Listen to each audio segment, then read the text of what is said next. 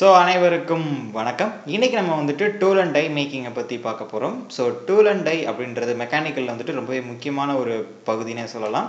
So tool and tie making வந்துட்டு டிப்ளமாவில் ஒரு கோர்ஸாகவே இருக்குது. ஸோ அந்தளவுக்கு இந்த முக்கியமான ஒரு டாப்பிக்கானு கேட்டிங்கன்னா ரொம்பவே முக்கியமான ஒரு டாபிக். ஏன்னு கேட்டிங்கன்னா மேனுஃபேக்சரிங் அப்படின்னு சொல்லி நீங்கள் எடுத்துக்கிட்டிங்கனாவே டூல் அண்ட் டை இல்லாமல் எந்த ஒரு ப்ராடக்ட்டையும் வந்துட்டு நீங்கள் மேனுஃபேக்சர் பண்ணவே முடியாது. ஸோ அதனால தான் வந்துட்டு இந்த டூல் அண்ட் டைன்றது அவ்வளோ இம்பார்ட்டன்ட். ஸோ அதை பற்றி தான் நம்ம இந்த வீடியோவில் பார்க்க போகிறோம். ஸோ பார்க்கலாம்.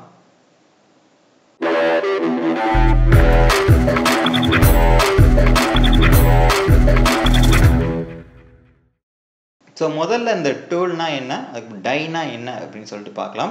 ஸோ டூல் அப்படின்றது மேனுஃபேக்சரிங்கில் ஒரு பொருளை வந்துட்டு நீங்கள் கட் பண்ணவோ இல்லை ஷேப் பண்ணவோ இல்லை வந்துட்டு நீங்கள் ட்ரில் போட்டு போர் போட்டு டேப்பிங் போடவோ இந்த மாதிரியான ஆப்ரேஷன்ஸ் எல்லாமே பண்ணுறதுக்கு யூஸ் ஆகிற ஒரு பார்ட்டு தான் பார்த்தீங்கன்னாக்கா டூல் அப்படின்னு சொல்லலாம்.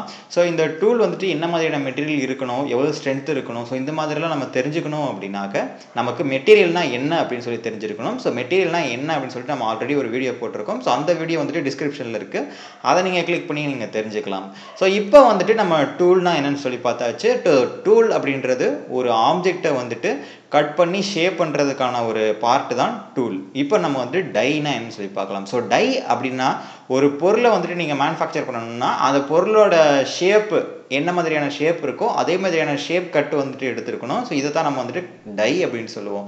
ஸோ இந்த டைனா ஒன்றும் இல்லை, நம்ம அச்சுன்னு சொல்லுவோம். ஸோ இந்த அச்சில் வந்துட்டு உங்களுக்கு என்ன மாதிரியான ஷேப் தேவையோ அதுக்கு ஏற்ற மாதிரி இந்த அச்சு இருக்கும். ஸோ அந்த அச்சுக்குள்ளே தான் உங்களோட ப்ராடக்ட் வந்துட்டு ஷேப் ஆகும். ஸோ இதுதான் வந்துட்டு டூலுக்கும் டைக்கும் உள்ள டிஃப்ரென்ஸ். டூல் அப்படின்றது ப்ரொஜெக்ஷன் ஆகும், டை அப்படின்றது பார்த்தீங்கன்னா உள்ள ஸ்டாம்பிங் பண்ணி உள்ள ஹோல் போட்ட மாதிரியாகவும் ஒரு ஷேப் ப்ரொஃபைல் இருக்கக்கூடியது தான் இந்த டூல். அதுக்கப்புறம் இருக்கிற டை. ஓகே, இப்போ வந்துட்டு டூல் அண்ட் டையில் வந்துட்டு என்னென்ன பார்ட் இருக்குது அப்படின்னு சொல்லி கேட்டிங்கன்னா பேஸ் பிளேட்டு, அதுக்கப்புறம் ஸ்டாப்பர் பிளேட்டு, ஸோ அதுக்கப்புறம் டை, அதுக்கப்புறம் டூல். ஸோ கிட்டத்தட்ட பார்த்தீங்கன்னா 4 பார்ட் இருக்கும்.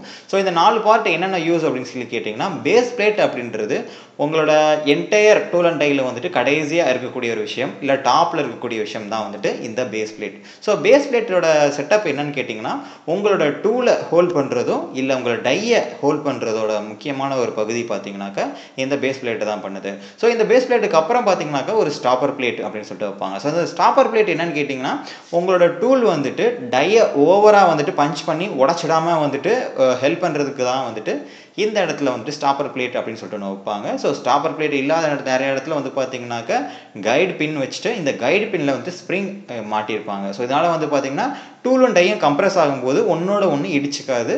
ஸோ ஸ்மூத்தாக வந்துட்டு முன்னாடி பின்னாடி போயிட்டு வரும். ஸோ இதுக்கு யூஸ் ஆகிறது தான் இந்த கைடு பிளேட் பின் அப்படின்னு சொல்லுவாங்க. ஸோ நெக்ஸ்ட்டு அடுத்த லெவல் என்னன்னு கேட்டிங்கன்னா இப்போது உங்களுக்கு என்ன மாதிரியான ஷேப் வேணுமோ அதுக்கு ஏற்ற மாதிரி தான் நீங்கள் டூல் வந்துட்டு நீங்கள் ரெடி பண்ணுறதா இருக்கணும். ஸோ நீங்கள் ஹோல் போடணும் அப்படின்னாக்கா நீங்கள் டில் பிட்டு வந்துட்டு நீங்கள் செஞ்சு நீங்கள் மேனுஃபேக்சர் பண்ணுற மாதிரி இருக்கும். ஸோ இந்த டூல் அண்ட் டைக்கு வந்துட்டு ஒரு சின்ன எக்ஸாம்பிள் பார்த்தீங்கன்னா என் கையில் வந்துட்டு ஒரு டம்ளர் ஷேப் இருக்குது. ஸோ இந்த டம்ளர் வந்துட்டு எப்படி மேனுஃபேக்சர் பண்ணுறாங்க அப்படின்னு கேட்டிங்கன்னா இது வந்துட்டு ஒரு சர்க்குலர் டிஸ்க் மாதிரி தான் இருக்கும். ஸோ இந்த சர்க்குலர் டிஸ்கை வந்துட்டு நமக்கு மேலே இருந்து இதே மாதிரியான ஷேப்பில் டூல் இருக்கும். ஸோ இந்த டூல் வந்துட்டு இந்த சர்க்குலர் ஷேப் டிஸ்க் மேலே வந்துட்டு ஹைட்ராலிக் ப்ரெஸ் மூலியமாக அழுந்தும். ஸோ இப்படி அழுந்துறப்போ கீழே அச்சில் பார்த்தீங்கன்னா இதே மாதிரியான ஒரு அச்சு இருக்கும். ஸோ இந்த அச்சு வழியாக வந்துட்டு பார்த்தீங்கன்னா இந்த டம்ளர் ஷேப் வந்துட்டு நமக்கு கிடைக்கும். அப்புறம் தேவையில்லாத பார்ட்ஸ் எல்லாத்தையுமே வந்துட்டு அவங்க கட் பண்ணி ரிமூவ் பண்ணிவிடுவாங்க.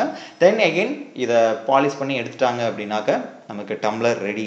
ஸோ இதே மாதிரி வந்துட்டு எல்லா பார்ட்டையுமே பார்த்தீங்கன்னாக்கா இப்போ ஷீட் மெட்டல் ப்ராடக்ட்ஸ் வந்துட்டு நம்ம ப்ரெஸ் டூல்ஸ் அப்படின்னு சொல்லுவோம். அதாவது மேலே இருந்து ஹைட்ராலிக் ப்ரெஸ் மூலியமாக அழுந்தி ஒரு ஷேப்புக்கு கொண்டு வரது தான் ப்ரெஸ் டூல்ஸ். இதே மாதிரி வந்துட்டு எக்கச்சக்கமான மிஷின்ஸும் எக்கச்சக்கமான டூல்ஸும் இருக்குது. ஸோ இதுக்கப்புறம் பார்த்தீங்கன்னா டை எடுத்துக்கிட்டோம் அப்படின்னாக்கா மோல்டிங் டிசைன் எடுத்துக்கலாம். ஸோ மோல்டிங் டிசைன் அப்படின்னா முழுக்க வந்துட்டு டையை மட்டுமே வச்சு டிசைன் பண்ணுறது தான். இதில் வந்துட்டு டூல் அப்படின்ற ஒரு விஷயம் இருக்காது. ஸோ இதுதான் வந்துட்டு பார்த்தீங்கன்னா மோல்டு டிசைனுக்கும் நார்மலாக வந்துட்டு டூல் அண்ட் டை டிசைனுக்கும் உள்ள டிஃப்ரென்ஸ். ஸோ மோல்டுலேயுமே பார்த்தீங்கன்னா பிளாஸ்டிக் மோல்டிங் அதுக்கப்புறம் கேஸ்டிங் ப்ராடக்ட்ஸ் அப்படின்னு சொல்லிட்டு ரெண்டு தான் பிரிக்கலாம். ஸோ இதுக்கு என்ன வித்தியாசம்னா பிளாஸ்டிக் மோல்டிங் அப்படின்றது முழுக்க பிளாஸ்டிக் ப்ராடக்ட்ஸை மட்டுமே மேனுஃபேக்சர் பண்ணுறது. கேஸ்டிங் அப்படின்றது பார்த்தீங்கன்னா அது வந்துட்டு ஃபுல்லாகவே மெட்டல் ப்ராடக்ட்ஸை வந்துட்டு மேனுஃபேக்சர் பண்ணுறது. இப்போ எக்ஸாம்பிளுக்கு பார்த்தீங்கன்னா தங்கம் அந்த மாதிரி நகை செய்கிறது இந்த மாதிரியான மெட்டல் பார்ட்ஸ் எல்லாம் வச்சுட்டு நீங்கள் மெட்டல் பார்ட்ஸை வச்சு நீங்கள் மேனுஃபேக்சர் பண்ணுறீங்கன்னா அது எல்லாமே கேஸ்டிங் சொல்லலாம். ஸோ இதுக்கு ஒரு சின்ன எக்ஸாம்பிள் பார்த்தீங்கன்னா நம்ம ஊரில் அருவா கடப்பாறை இந்த மாதிரி விஷயம்லாம் நம்ம பண்ணுவோம். ஸோ இதுக்கெல்லாம் வந்துட்டு நமக்கு கேஸ்டிங் ப்ராடக்ட்ஸ் தான் நம்ம சொல்லலாம். ஸோ இப்போ நெக்ஸ்ட் நம்ம என்ன பார்க்க போகிறதுனா zig and fixture. So zig and ஃபிக்சர்னா என்னன்னு சொல்லி கேட்டிங்கன்னா, இதை நம்ம சிம்பிளாக ஒரு எக்ஸாம்பிள் வச்சு சொல்லலாம். என்னென்னு கேட்டிங்கன்னா, நம்ம லேத் மிஷின் எடுத்துக்கலாம். ஸோ லேத் மிஷினில் பார்த்தீங்கன்னா ஒரு பக்கம் ஹெட் ஸ்டாக் இருக்கும், இன்னொரு பக்கம் டெயில் ஸ்டாக் இருக்கும், நடுவில் பார்த்தீங்கன்னா டூல் பிட் இருக்கும். ஸோ இந்த டூல் பிட் வந்துட்டு ஒரு இடத்துல இருந்து இன்னொரு இடத்துக்கு வந்துட்டு ட்ராவல் ஆகும். ஸோ இப்படி வந்துட்டு ஒரு இடத்துல இருந்து இன்னொரு இடத்துக்கு ட்ராவல் ஆகுறப்போ நமக்கு தேவையான ஷேப் வந்துட்டு நம்ம எடுத்துக்க முடியும். ஃபீட் ஆகுறப்போ நமக்கு ஃபேஸிங், ஸ்டெப் டர்னிங், ஸோ இந்த மாதிரியான ஆப்ரேஷன்ஸ் எல்லாமே நம்ம லேத்தில் வந்துட்டு பண்ண முடியும். ஸோ இப்படி டூலை ஒரு இடத்துல இருந்து இன்னொரு இடத்துக்கு கொண்டு போகுது பார்த்தீங்களா. ஸோ இதுக்கு பேர் தான் ஜிக் அப்படின்னு சொல்லி சொல்லுவோம். ஸோ ஜிக்கை பொறுத்த வரைக்கும் டூலை வந்துட்டு கைட் பண்ணி ஒரு இடத்துல இன்னொரு இடத்துக்கு கொண்டு போகும். ஸோ அவ்வளோதான் ஜிக்கோட டெஃபினிஷன். அதே மாதிரி பார்த்தீங்கன்னா ஃபிக்சர் அப்படின்னா ஆப்ஜெக்டை வந்துட்டு எந்த ஒரு டைரக்ஷனையும் நவுத்தாமல் ஃபிக்ஸடாக ஹோல்ட் பண்ணி வச்சுக்கிறதுக்கு தான் யூஸ் ஆகுறது தான் ஃபிக்சர் அப்படின்னு சொல்லலாம். இதுக்குமே நம்ம லேத் மிஷின்லேயே எடுத்துக்கலாம். லேத் மிஷினில் பார்த்தீங்கன்னா ஒரு பக்கம் ஆப்ஜெக்டை வந்துட்டு ஜக் வந்துட்டு ஹோல்ட் பண்ணி நல்லா டைட்டாக பிடிச்சிக்கும். இப்படி ஆப்ஜெக்ட் வந்துட்டு ஹோல்ட் பண்ணி பிடிச்சிக்கிறதுனால தான் நம்மளால் வந்துட்டு ஷேப் பண்ணி அதை நமக்கு ஏற்ற ஒரு பொசிஷனுக்கு வந்துட்டு நம்ம கொண்டு போக முடியுது. ஸோ அதனால தான் பார்த்தீங்கன்னா ஜிக்கும் ஃபிக்சரும் நம்ம மிஷின் மேக்கிங்கில் ரொம்பவே முக்கியம். ஸோ வந்துட்டு ஒரு மிஷின் மேக் பண்ணுறதுல இந்த டூல் அண்ட் டை, இந்த ஜிக் அண்ட் ஃபிக்சர், ஸோ இது எல்லாமே சேர்ந்து தான் ஒரு மிஷினை பில்ட் பண்ணுறதுக்கு வந்துட்டு ஹெல்ப் பண்ணுது. ஸோ டூல் அண்ட் டை எங்கே யூஸ் ஆகும் அப்படின்னு சொல்லி கேட்டிங்கன்னா, எந்த ஒரு பொருளையும் வந்து நம்ம மிஷினால் மேக் பண்ண முடியும். அந்த மிஷினை மேக் பண்ணுறதுக்கு யூஸ் ஆகிற ஒரு விஷயம் தான் இந்த tool and tie design. So நீங்கள் டூல் அண்ட் டை டிசைன் படிச்சிங்கன்னா கண்டிப்பாக நீங்கள் வந்துட்டு ஒரு மிஷினை பில்ட் பண்ணுறதுக்கான ஸ்கில் வந்துட்டு உங்களுக்கு கிடைக்கும். ஸோ அதனால் வந்துட்டு இன்னைக்கு நிலைமைக்கு வந்துட்டு எல்லா இண்டஸ்ட்ரியுமே பார்த்தீங்கன்னா மிஷினைஸ் ஆகிடுச்சு. ஸோ மிஷின் இல்லாத இண்டஸ்ட்ரியே கிடையாது.